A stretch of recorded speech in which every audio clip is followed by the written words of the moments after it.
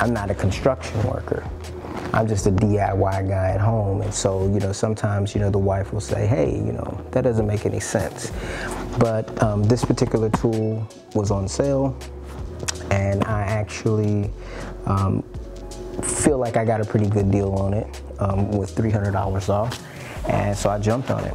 And one of the big reasons why I got it, obviously I like, you know, the idea of the tool. It actually comes with two 12 amp hour batteries. So with a couple other tools that I have, then I've just added to my shop. This gives me battery power to be able to use that. All right, so let's see what we got here. This is what we got. The Milwaukee M18 9-inch cutoff saw with one key, model number 278622HD. Comes with two high output 12 amp hour batteries, the saw, a rapid charger, a diamond blade, and also an abrasive blade. Let's open this puppy up and see what's going on here. All right, on this side you see we have two blades. We've got the abrasive wheel here,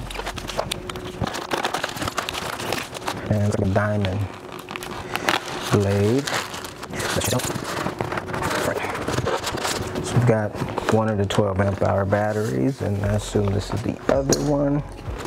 I've got another rapid charger, M12 charging port, and the M18 charging port. So now I have this along with the sequential 6 bay charger. Looks like here we have the actual water fast connector to be able to connect your hose for concrete cutting. So this is the saw. It weighs about the same amount as that nail gun. I believe it's around 10 pounds without the battery. You've got the battery cage here. My understanding about this is there are some issues potentially with the overheating of the battery because, you know, it's in an enclosed case to kind of protect it from any kind of you know, debris that you may be cutting. So anyway, so it looks like there's a little bit of a rubber gasket in here to protect, to kind of seal this off from any water. You've got your arbor nut here to place your blade or remove your blade. This particular saw has a Allen wrench here, which you'll actually put in, I believe it goes in here to actually lock the spindle so that you can take off this nut and change your blades. So it's got a safety trigger here. Flip this up and squeeze. You've got your wrench on the back. Let me just try that, see how it works out. So that sticks in there. This goes here.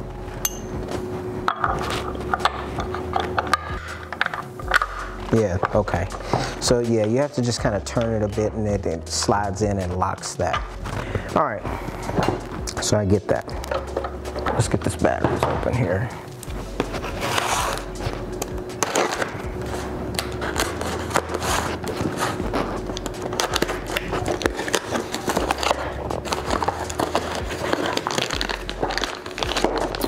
One battery, and this is the second battery. So we're gonna pop this on top. It's already loose, so I don't have to do too much.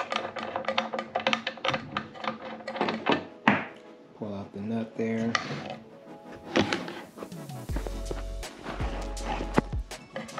And then I'm imagining you put one side down.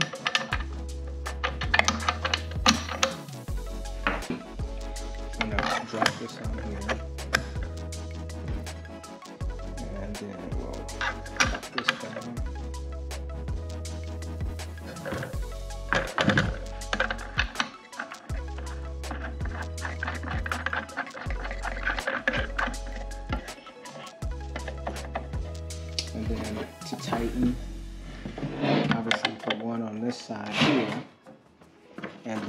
over here on the other side,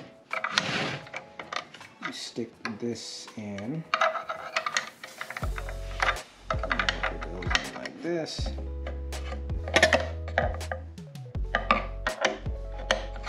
Yep, there you go. And you see it just kind of snapped in. And then once it snaps in, you can tighten. Yeah, so it's like this.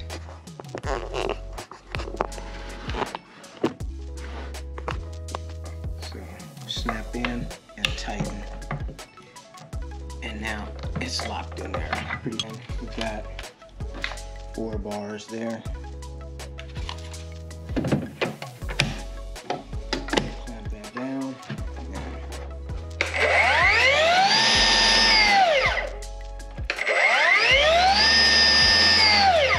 Grab our diamond blade,